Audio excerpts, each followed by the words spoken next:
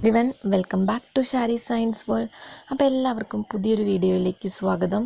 ഇന്ന് നമ്മൾ ലേണിംഗ് തിയറിയിൽ മൂന്നാമത്തെ theory operant conditioning theory by b.f.skinner. സ്കിന്നറിൻ്റെ തിയറിയാണ് ഇവിടെ എക്സ്പ്ലെയിൻ ചെയ്യാൻ പോകുന്നത്.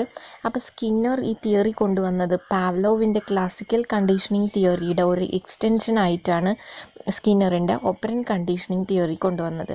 അതായത് തൊണ്ടേക്കിൻ്റെ ലോസ് ഓഫ് ലേണിംഗ് ആണ് സ്കിന്നറിന് ഈ തിയറി കൊണ്ടുവരാനുള്ള ഒരു മോട്ടിവേഷൻ ആയത്. അപ്പോൾ നമുക്ക് നോക്കാം. ക്ലാസിക്കൽ കണ്ടീഷനിങ് തിയറിയുടെ ജസ്റ്റ് ഒരു എക്സ്റ്റെൻഡഡ് വേർഷൻ എന്ന് വേണമെങ്കിൽ പറയാം ഓപ്പറന്റ് കണ്ടീഷനിങ്. അപ്പോൾ ഈ തിയറിക്ക് പല പേരുകളുണ്ട്.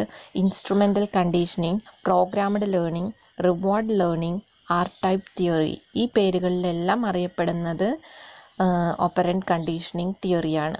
അപ്പോൾ ഇതിലേത് നെയിം വേണമെങ്കിൽ എക്സാമിന് ചോദിക്കാം. നെയിംസ് മനസ്സിലാക്കി വെച്ചോളാം കേട്ടോ.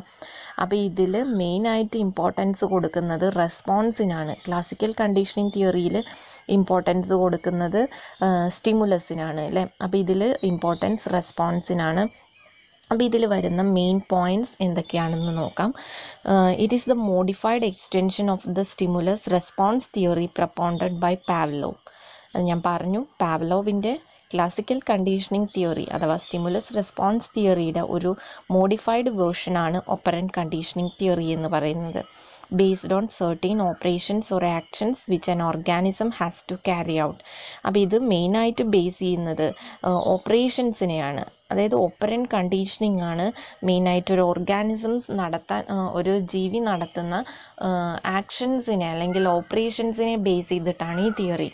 In the process of operant conditioning, operant responses are modified or changed by reinforcement. അതായത് ഓപ്പറന്റ് റെസ്പോൺസസ്, ഓർഗാനിസം കൊണ്ടുവരുന്ന റെസ്പോൺസസ് നമുക്ക് റീഇൻഫോഴ്സ്മെൻറ്റ് കൊടുത്തിട്ട് മാറ്റാം എന്നാണ് ഈ തിയറി പറയുന്നത്. According to Skinner, most of the responses could not be attributed to non-stimuli. അപ്പോൾ സ്കിന്നറിൻ്റെ അഭിപ്രായത്തിൽ എല്ലാ റെസ്പോൺസസും ഒരു സ്റ്റിമുലേക്ക് ഇതായിട്ട് വരുന്നതല്ല എന്നാണ് പറയുന്നത്. അതായത് നമ്മൾ സ്റ്റിമുലേ കൊടുത്തു കഴിഞ്ഞ് റെസ്പോൺസ് കിട്ടുന്നതാണ് നമ്മൾ ക്ലാസിക്കൽ കണ്ടീഷനിങ് തിയറിയിൽ പറഞ്ഞത്. അപ്പോൾ അതിൻ്റെ അങ്ങനെയല്ല, എല്ലാ റെസ്പോൺസും നമ്മൾ സ്റ്റിമുലസ് കൊടുത്തിട്ട് വരുന്നതല്ല എന്നാണ് സ്കിന്നർ പറയുന്നത്. മറ്റേത് എക്സ്റ്റേണൽ സ്റ്റിമുലൈ അല്ലെങ്കിൽ ഇൻറ്റേർണൽ സ്റ്റിമുലൈ ആണ് ഒരു റെസ്പോൺസിന് കാരണമാവണ് എന്നാണ് നമ്മൾ പഠിച്ചത്. ബട്ട് അക്കോർഡിംഗ് ടു സ്കിന്നർ, ഒരു സ്റ്റിമുലൈ ഇല്ലാതെ തന്നെ ഒരു ഓർഗാനിസംസിൽ റെസ്പോൺസ് ഉണ്ടാവാം എന്നാണ് സ്കിന്നറിൻ്റെ ഒപ്പീനിയൻ. ഓക്കെ, അപ്പോൾ ഇത്രയാണ് സ്കിന്നറിൻ്റെ തിയറിയുടെ മെയിൻ പോയിൻറ്റ്സ്. ഇനി അതിൽ സ്കിന്നർ രണ്ട് ടൈപ്പ് ഓഫ് ബിഹേവിയേഴ്സ് ഇവിടെ പറയുന്നുണ്ട്. അതിൽ first one elicited by non stimuli. അതായത് ഒരു നമുക്ക് അറിയുന്ന ഒരു സ്റ്റിമുലൈ കാരണം റെസ്പോൺസ് വരുന്നത്, അതിനാണ് എലിസിറ്റഡ് റെസ്പോൺസ് എന്ന് പറയുന്നത്. അപ്പോൾ അതിനെ അദ്ദേഹം റെസ്പോണ്ടൻ്റ് ഓർ റിഫ്ലെക്സീവ് ബിഹേവിയർ എന്നാണ് സ്കിന്നർ പേരിട്ട് വിളിച്ചത്. അത് നമ്മുടെ പാവ്ലോവിൻ്റെ ക്ലാസിക്കൽ കണ്ടീഷനിങ്ങിന് സെയിം ആണ്. അതാണ് എലിസിറ്റഡ് റെസ്പോൺസ്, ഒരു നോൺ സ്റ്റിമുലൈക്ക് അനുസൃതമായിട്ട് വരുന്ന റെസ്പോൺസ്. Next emitted response. അതായത് ഒരു ഓർഗാനിസം ഒരു അൺനോൺ സ്റ്റിമുലൈ, അവിടെ കുറച്ച് സ്പെല്ലിംഗ് മിസ്റ്റേക്ക് ഉണ്ട് കേട്ടോ, സോറി. അപ്പോൾ ഒരു ഓർഗാനിസം അൺനോൺ സ്റ്റിമുലൈക്ക് കൊണ്ടുവരുന്ന റെസ്പോൺസ്, അതായത് അറിയാത്ത ഒരു സ്റ്റിമുലൈക്ക് വരുന്ന റെസ്പോൺസാണ് അതിന് അദ്ദേഹം ഓപ്പറന്റ് ബിഹേവിയർ എന്നാണ് പറഞ്ഞത്. എമിറ്റഡ് റെസ്പോൺസ് ആണ് unknown സ്റ്റിമുലൈസ്, response to unknown stimuli ആണ് എമിറ്റഡ് റെസ്പോൺസ് ആണ്. ആ ബിഹേവിയറിനെയാണ് അദ്ദേഹം ഓപ്പറന്റ് ബിഹേവിയർ എന്ന് പറഞ്ഞത്. ആർ ടൈപ്പ് കണ്ടീഷനിങ്, മറ്റത് എസ് ടൈപ്പ് കണ്ടീഷനിങ് ആണ് elicited response. Emitted response R type conditioning ആണ്, അതായത് റെസ്പോൺസ് ടൈപ്പ് കണ്ടീഷനിങ്, മറ്റേത് സ്റ്റിമുലസ് ടൈപ്പ് കണ്ടീഷനിങ്. അപ്പോൾ ഇങ്ങനെ രണ്ട് ബിഹേവിയറാണ് സ്കിന്നർ പറഞ്ഞിരിക്കുന്നത്. ക്ലിയർ ആയല്ലോ? അതായത് എലിസിറ്റഡ് റെസ്പോൺസ് എന്ന് പറഞ്ഞു കഴിഞ്ഞാൽ response to non stimuli, emitted response എന്ന് പറഞ്ഞു കഴിഞ്ഞാൽ റെസ്പോൺസ് ടു അൺനോൺ സ്റ്റിമുലൈ. ഇത് രണ്ടും ക്ലിയർ ആയല്ലോ? അപ്പോൾ അതിൽ എലിസിറ്റഡ് റെസ്പോൺസ് ആണ് S type conditioning, emitted response R type conditioning. ഒന്ന് റിഫ്ലെക്സീവ് ബിഹേവിയറും രണ്ട് ഓപ്പറന്റ് ബിഹേവിയറും. ക്ലിയർ ആയല്ലോ? അപ്പോൾ രണ്ട് ടൈപ്പ് ബിഹേവിയറാണ് സ്കിന്നർ ഇവിടെ കൊണ്ടുവന്നത്. ഇനി നമുക്ക് സ്കിന്നറിൻ്റെ എക്സ്പെരിമെൻ്റ് എന്താണെന്ന് നോക്കാം. അപ്പം ഞാൻ എക്സ്പെരിമെൻ്റ് ഒന്ന് കൺക്ലൂഡ് ചെയ്ത് പറയാം. സ്കിന്നർ 2 ആനിമൽസിനെ എക്സ്പെരിമെൻറ്റിനായിട്ട് യൂസ് ചെയ്തിട്ടുണ്ട്. ഒന്ന് റാറ്റാണ്, ഒന്ന് ഡൗ ആണ്. അപ്പം റാറ്റിൻ്റെ എക്സ്പെരിമെൻ്റാണ് നമ്മൾക്ക് ഫേമസ് ആയിട്ടുള്ളത്. അപ്പോൾ അദ്ദേഹം സ്കിന്നറിൻ്റെ ഓപ്പറൻറ്റ് കണ്ടീഷനിങ് തിയറിക്ക് യൂസ് ചെയ്ത ബോക്സിനെ നമുക്ക് സ്കിന്നർ ബോക്സ് എന്ന് വേണമെങ്കിൽ പറയാം. അത് ഇതിൽ എഴുതിയിട്ടുണ്ട്, Skinner's operant conditioning chamber, also called Skinner box, was designed to teach rats how to push a lever. This behavior is not natural to rats, so operant conditioning with positive and negative reinforcement were performed in order to teach the behavior.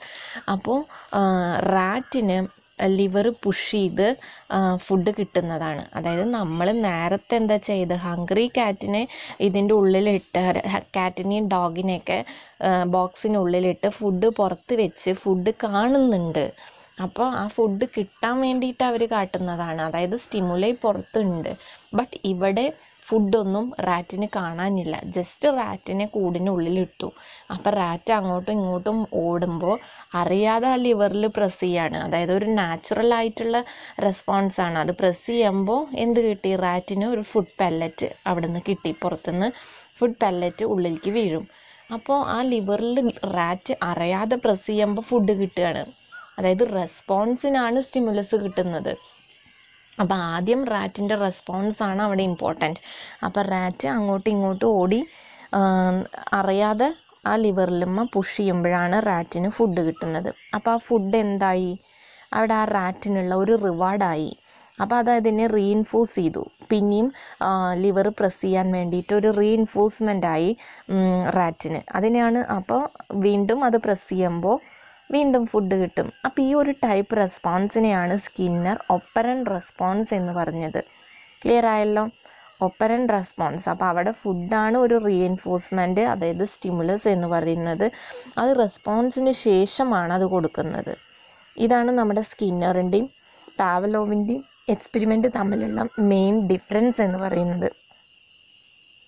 സ്കിന്നറിൻ്റെ ഇതിൽ response ആണ് first, പാവലോവിൻ്റെ ഇതിലാണെങ്കിൽ stimulus ആണ് first. That means സ്കിന്നറിൻ്റെ theory response stimulus type theory. അദ്ദേഹം stimulus response type theory എന്നുള്ളതിനെ response stimulus type theory എന്നാക്കി മാറ്റി. Clear ആയല്ലോ? ഇതേപോലെ തന്നെ ഒരു ഡോവിനെ അദ്ദേഹം സ്കിന്നർ ബോക്സിലിട്ടു. എന്നിട്ട് അതൊരു സ്പെസിഫിക് പ്ലേസിൽ അതിൻ്റെ നെക്ക് കുറച്ച് പൊന്തിച്ചിട്ട് സ്പെസിഫിക് പ്ലേസിൽ കൊത്തിക്കഴിഞ്ഞാൽ ഫുഡ് കിട്ടുന്നത്. അങ്ങനെ ഒരു എക്സ്പെരിമെൻറ്റും കൂടി അദ്ദേഹം കണ്ടക്ട് ചെയ്തു. സെയിം മെത്തേഡാണ്. അപ്പോൾ അതുമ്മൽ ഒരു സ്പെസിഫിക് പ്ലേസിൽ കൊത്തിക്കഴിഞ്ഞാലാണ് അതിന് ഫുഡ് കിട്ടുന്നത്. അപ്പോൾ ആ കൊത്തുക എന്നുള്ള റെസ്പോൺസിനാണ് അതിന് റിവാർഡായിട്ട് ഫുഡ് കിട്ടുന്നത്. ഓക്കെ, അപ്പോൾ ഈ 2 എക്സ്പെരിമെൻ്റാണ് നമ്മുടെ സ്കിന്നറിൻ്റെ എക്സ്പെരിമെൻ്റ് എന്ന് പറയുന്നത്. അപ്പോൾ ഇതിൽ പോസിറ്റീവ് റീഇൻഫോഴ്സ്മെൻ്റ് ഉണ്ട്, നെഗറ്റീവ് റീഇൻഫോഴ്സ്മെൻ്റ് ഉണ്ട്. പോസിറ്റീവ് റീഇൻഫോഴ്സ്മെൻ്റ് എന്ന് പറയുന്നത് rat was awarded with food when he pressed the liver. അപ്പോൾ ലിവർ പ്രസ് ചെയ്യുമ്പോൾ ഫുഡ് കിട്ടുന്നത്. ദെൻ നെഗറ്റീവ് റീഇൻഫോഴ്സ്മെൻ്റ് എന്ന് പറയുന്നത് rat was able to turn of electric shocks produced by the floor by pressing the liver. അപ്പോൾ ലിവറിൽ press ചെയ്ത് കഴിഞ്ഞാൽ ആ നിലത്തുള്ള ഒരു ഇലക്ട്രിക് ഷോക്ക് ടേൺ ഓഫ് ചെയ്യാനും റാറ്റിന് പറ്റുന്നുണ്ട്. അപ്പോൾ നോക്കി നോക്കാം, ഇതിൽ റീഇൻഫോഴ്സ്മെൻറ്റും പണിഷ്മെൻറ്റും എന്തൊക്കെയാണെന്ന് നോക്കി നോക്കാം. അപ്പോൾ പണിഷ്മെൻറ്റ് പറഞ്ഞു കഴിഞ്ഞാൽ ഡിക്രീസിങ് ബിഹേവിയർ ഡിക്രീസ് ചെയ്യാൻ വേണ്ടിയിട്ട്. റീഇൻഫോഴ്സ്മെൻറ്റ് എന്ന് പറഞ്ഞു കഴിഞ്ഞാൽ ബിഹേവിയർ ഇൻക്രീസ് ചെയ്യാൻ വേണ്ടിയിട്ട്. അപ്പോൾ ഇത് രണ്ടും പോസിറ്റീവ് ഉണ്ട്, നെഗറ്റീവ് ഉണ്ട്. അപ്പോൾ പോസിറ്റീവ് പണിഷ്മെൻറ്റ് എന്ന് പറഞ്ഞു കഴിഞ്ഞാൽ adding something to decrease behaviour. നമ്മൾ എന്തെങ്കിലും അങ്ങോട്ട് ബിഹേവിയർ ഡിക്രീസ് ചെയ്യാൻ വേണ്ടിയിട്ട് നമ്മൾ എന്തെങ്കിലും കൊടുക്കുന്നതിനെയാണ് നമ്മൾ പോസിറ്റീവ് പണിഷ്മെൻറ്റ് എന്ന് പറയുന്നത്. നെഗറ്റീവ് പണിഷ്മെൻറ്റ് എന്ന് പറഞ്ഞു കഴിഞ്ഞാൽ നമ്മൾ എന്തെങ്കിലും subtracting something to decrease behaviour, എന്തെങ്കിലും കുറയ്ക്കുക. അതായത് നമ്മൾ എന്തെങ്കിലും തരില്ല എന്നോ എന്തെങ്കിലുമൊക്കെ പറഞ്ഞിട്ട് നമ്മൾ ബിഹേവിയർ ഡിക്രീസ് ചെയ്യുക. ഫോർ എക്സാമ്പിൾ, നമ്മളിപ്പോൾ എന്തെങ്കിലും എഴുതാൻ കൊടുത്തിട്ട് ക്ലാസ്സിലൊക്കെ നമ്മൾ ചില കുട്ടികളൊന്നും എഴുതാത്തവരുണ്ടാവും. അപ്പോൾ ആ നോട്ട് കംപ്ലീറ്റ് ചെയ്തില്ലെങ്കിൽ PT പീരീഡ് ക്യാൻസൽ ചെയ്യും എന്ന് പറഞ്ഞു കഴിഞ്ഞാൽ അവർ നോട്ട് എഴുതും. അപ്പോൾ അതാണ് ഒരു നെഗറ്റീവ് പണിഷ്മെൻറ്റ് എന്ന് പറയുന്നത്. അവരുടെ നല്ലൊരു കാര്യം നമ്മൾ സബ്സ്ട്രാക്റ്റ് ചെയ്യുകയാണ്, നമ്മൾ ആ PT പീരീഡ് റിമൂവ് ചെയ്യുകയാണ്. അപ്പോൾ ഒരു പ്ലസൻറ്റ് സ്റ്റിമുലസ് നമ്മൾ അവിടെ നിന്ന് റിമൂവ് ചെയ്യുകയാണ്. അപ്പോൾ ആ കുട്ടിക്ക് എഴുതാനുള്ള ഒരു ടെൻഡൻസി ഉണ്ടാവും. നെക്സ്റ്റ് റീഇൻഫോഴ്സ്മെൻ്റ് ആണ്. പോസിറ്റീവ് റീഇൻഫോഴ്സ്മെൻറ്റ് എന്ന് പറഞ്ഞു കഴിഞ്ഞാൽ adding something to increase behaviour. അപ്പോൾ നമ്മൾ ബിഹേവിയർ ഇൻക്രീസ് ചെയ്യാൻ വേണ്ടിയിട്ട് എന്തെങ്കിലും ആഡ് ചെയ്യുക. പോസിറ്റീവായിട്ട് നമ്മൾ എന്തെങ്കിലും നല്ലൊരു കാര്യം കുട്ടിക്ക് കൊടുക്കുക, അതായത് അതിൻ്റെ ബിഹേവിയർ സ്ട്രെങ്തൻ ചെയ്യാൻ വേണ്ടിയിട്ട് ഒരു പ്ലസൻ്റ് ആയിട്ടുള്ള സ്റ്റിമുലസ് നമ്മൾ കൊടുക്കുക. ദെൻ നെഗറ്റീവ് റീഇൻഫോഴ്സ്മെൻറ്റ് എന്ന് പറഞ്ഞു കഴിഞ്ഞാൽ subtracting something to increase behaviour. അപ്പോൾ നമ്മൾ എന്തെങ്കിലും കുറച്ചിട്ട് ബിഹേവിയർ ഇൻക്രീസ് ചെയ്യുക, അതാണ് നെഗറ്റീവ് റീഇൻഫോഴ്സ്മെൻറ്റ് എന്ന് പറയുന്നത്. അതായത് എന്തെങ്കിലും അൺപ്ലസൻ്റ് ആയിട്ടുള്ള കാര്യങ്ങൾ നമ്മൾ സബ്സ്ട്രാക്റ്റ് ചെയ്യുക, അതാണ് നെഗറ്റീവ് റീഇൻഫോഴ്സ്മെൻറ്റ് എന്ന് പറയുന്നത്. അപ്പോൾ ഇതാണ് റീഇൻഫോഴ്സ്മെൻറ്റ് ആൻഡ് പണിഷ്മെൻറ്റ്. ഈ തിയറിയിൽ ഇമ്പോർട്ടൻ്റ് ആണ് കേട്ടോ. നെക്സ്റ്റ് നമ്മുടെ classical conditioning, operant conditioning theory തമ്മിലുള്ള ഡിഫറൻസ് ജസ്റ്റ് ഒന്ന് നോക്കാം. കുറച്ച് ഭാഗം വിസിബിൾ അല്ല അല്ലേ? ഓക്കെ, ഞാൻ പറയാം. Nature of responses classical കണ്ടീഷനിങ്ങിലാണെങ്കിൽ involuntary reflex ആണ്. ഓപ്പറൻറ്റ് കണ്ടീഷനിങ്ങിലാണെങ്കിൽ സ്പോണ്ടേനിയസ് ആണ് nature of response. Spontaneous and voluntary response ആണ് ഓപ്പറൻറ്റ് കണ്ടീഷനിങ്ങിൽ പറയുന്നത്. ദെൻ റീഇൻഫോഴ്സ്മെൻറ്റ് എന്ന് പറയുന്നത് occurs before response condition stimulus paired വിത്ത് അൺകണ്ടീഷൻ സ്റ്റിമുലസ്. അതായത് ക്ലാസിക്കൽ കണ്ടീഷനിങ്ങിലാണെങ്കിൽ റീഇൻഫോഴ്സ്മെൻറ്റ് നമ്മൾ റെസ്പോൺസിന് മുന്നേ കൊടുക്കുകയാണ്. ഓപ്പറൻറ്റ് കണ്ടീഷനിങ്ങിലാണെങ്കിൽ ഒക്കേഴ്സ് ആഫ്റ്റർ റെസ്പോൺസിന് ശേഷമാണ് റീഇൻഫോഴ്സ്മെൻറ്റ് കൊടുക്കുന്നത്. അടുത്തത് ലേണറിൻ്റെ റോളാണ് പറയുന്നത്. Passive response is elicited by unconditioned stimulus ആണ് ക്ലാസിക്കൽ കണ്ടീഷനിൽ. ലേണറിൻ്റെ റോൾ എന്ന് പറയുന്നത് പാസീവാണ്. ദെൻ ഓപ്പറൻറ്റ് കണ്ടീഷനിങ്ങിലാണെങ്കിൽ ലേണറിൻ്റെ റോള് ആക്റ്റീവാണ് കേട്ടോ. റെസ്പോൺസ് ഈസ് എമിറ്റഡ് ആണ്. ദെൻ നേച്ചർ ഓഫ് ലേണിംഗ് എന്ന് പറയുന്നത് neutral stimulus become condition stimulus through association with unconditioned stimulus. അതാണ് ക്ലാസിക്കൽ കണ്ടീഷനിങ്ങിൽ വരുന്നത്. അതായത് condition stimulus unconditioned സ്റ്റിമുലസായി through association with unconditional stimulus ആണ്. അപ്പോൾ ആദ്യം ന്യൂട്രൽ സ്റ്റിമുലസ് ആണ്, അത് കണ്ടീഷൻ സ്റ്റിമുലസ് ആയി മാറും through unconditional stimulus. Then probability of making a response is altered by consequences that follow it. അപ്പോൾ operant കണ്ടീഷനിങ്ങിൽ probability of making a response ആണ് വരുന്നത്. അപ്പോൾ ഇത്രയാണ് മെയിൻ ഡിഫറൻസസ് എന്ന് പറയുന്നത്. ഇനിയും നമുക്ക് ഒരുപാട് ഡിഫറൻസസ് ഉണ്ട് രണ്ട് തിയറീസും തമ്മിൽ. അപ്പം നമ്മൾ മെയിൻ ഡിഫറൻസസ് മനസ്സിലാക്കി വയ്ക്കുക. മറ്റേത് ഒന്നും കൂടി ഞാൻ പറയാം. Classical conditioning based on stimulus response ആണ്, ഇതാണെങ്കിൽ റെസ്പോൺസ് സ്റ്റിമുലസ് ആണ്. പിന്നെ classical കണ്ടീഷനിങ്ങിൽ strengthening of bones by റിപ്പീറ്റീഷൻ promotes learning ആണ്. മറ്റേത് ഓപ്പറൻറ്റ് കണ്ടീഷനിങ്ങിലാണെങ്കിൽ റീഇൻഫോഴ്സ്മെൻറ്റ് പ്രൊമോട്ട്സ് ലേണിംഗ് ആണ്. റീഇൻഫോഴ്സ്മെൻ്റ് ആണ് ലേണിങ്ങിനെ പ്രൊമോട്ട് ചെയ്യുന്നത്. ഓക്കെ, അപ്പോൾ ഇത്രയാണ് ഇമ്പോർട്ടൻറ്റ് പോയിൻറ്റ്സ് രണ്ട് തിയറിയും തമ്മിലുള്ള മെയിൻ ഡിഫറൻസ് എന്ന് പറയുന്നത്. ഇനി ഇതിൻ്റെ എഡ്യൂക്കേഷണൽ ഇംപ്ലിക്കേഷൻസ് നോക്കാം. Create minimum frustration and maximum satisfaction to A learner.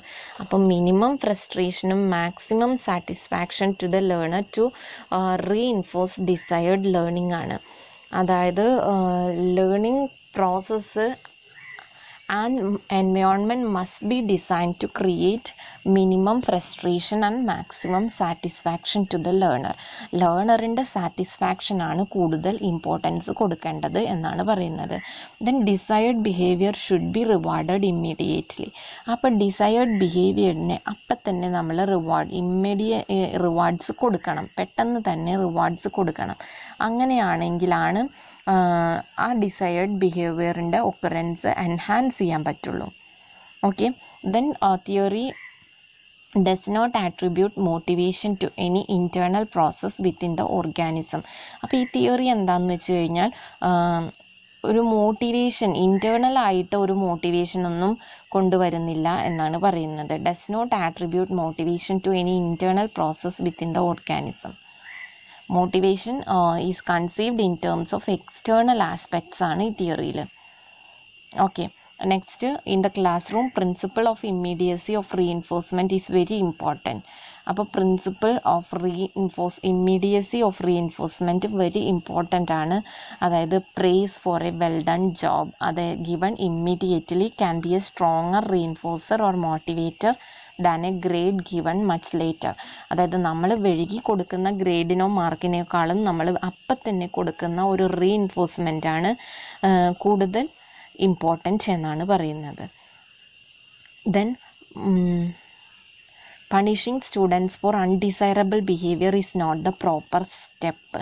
അതായത് പണിഷ്മെൻറ്റ് കൊടുക്കുന്നത് നല്ലൊരു ഇതല്ല എന്നാണ് സ്കിന്നറിൻ്റെ ഒപ്പീനിയൻ. അപ്പോൾ അൺഡിസൈറബിൾ ബിഹേവിയറിന് നമ്മൾ പണിഷ്മെൻറ്റ് കൊടുക്കുന്നതിന് പകരം ignore it and wait for it's gradual extinction. അപ്പോൾ അതിൻ്റെ ഒരു ഗ്രാജുവലായിട്ടുള്ള എക്സ്റ്റിൻഷന് വേണ്ടിയിട്ട് നമ്മൾ വെയിറ്റ് ചെയ്യാണ് വേണ്ടത്. Okay, then provided basis for programmed learning. അതേപോലെ ഈ operant conditioning theory programmed ലേണിങ്ങിനൊരു basis ആണ് നൽകുന്നത്. അപ്പോൾ നമ്മൾ പ്രോഗ്രാംഡ് ലേണിങ്ങിന് ഇമ്പോർട്ടൻസ് കൊടുക്കണം എന്നാണ് പറയുന്നത്. Then introduction of teaching machines.